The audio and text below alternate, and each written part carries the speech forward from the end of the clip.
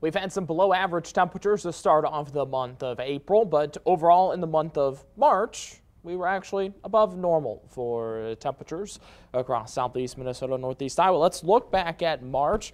Our average temperature was 38 degrees, which means we were about 5.5 to 6 degrees above average for just the average daily temperature. Snowfall, we were above the norm there as well. We had 8.9 inches of snowfall. We set a daily record, I believe, March 15th of 7.9 inches. That's where we picked up over 90% of the 8.9 inches of snowfall was the 7.9 that we had in the middle of March. We were just 0.2 inches over the monthly average there. Now we move to April. Today, April 1st, the average high temperature for April 1st is 49 degrees. We're below that, but we'll see a nice little trend here towards April 30th, the final day of the month. We have a nice little 15-degree increase there the time we wrap up the month of April. Another nice thing here, the sun sets later and later.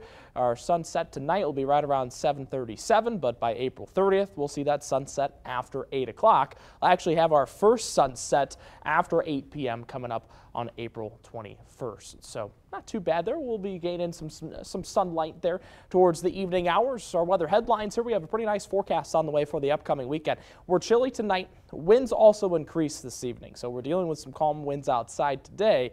Tomorrow, not the case, but we'll deal with some warm temperatures on the way, specifically for the weekend. And then next week, warm temperatures continue, but we'll see the chance for maybe some spring showers on the way, some isolated showers and thunderstorms next week. Outside currently, some calm conditions, and temperatures are fairly comfortable because of the calm winds. 42 outside right now in Rochester. Our temperatures remaining in those mid to lower 40s. We haven't warmed up a ton today, but tomorrow, with those southerly winds, things will change a little bit. Our wind speeds right now at about calm to upwards of 3 miles per hour. We're dealing with winds mainly less than 10 outside currently, but as we move towards tomorrow, those winds pick right back up. By tomorrow afternoon, we'll have sustained winds 20 to even 30 miles per hour. We could have some gusts tomorrow, upwards of 30 to 35 miles per hour. Friday's our windiest day as we move through the next several days. This weekend, not as bad. We'll have sustained winds at about 10 miles per hour with some gusts reaching upwards of 15 to 20. So not as windy as we have been, specifically last weekend.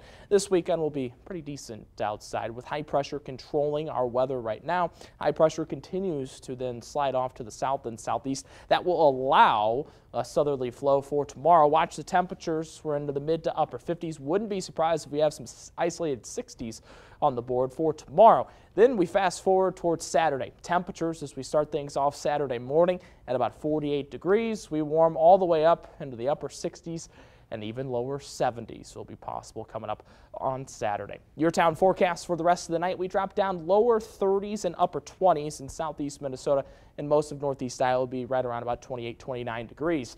Forecast then for tomorrow calls for a high right around about 56 in Rochester. We'll see temperatures closing in on that 60-degree mark in some areas, even possible in northeast Iowa. As we take a look at that 7-day forecast then for Easter weekend, 69 on Saturday, 72 on Sunday. And those 70s roll right into the beginning of next week. Tom. All right, thank you.